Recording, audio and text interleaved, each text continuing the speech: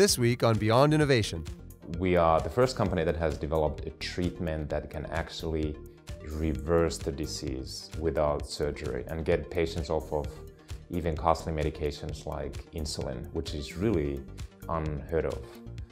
And I say costly because when we reverse the disease, on average we can save up to about $10,000 per person in just first 24 months. It's a very, very expensive disease to treat. In terms of how do we do it, so there's really two pieces into the Virta innovation. One is using software and technology to deliver what we call continuous remote care. So effectively, this is putting our licensed providers into the pockets of our patients.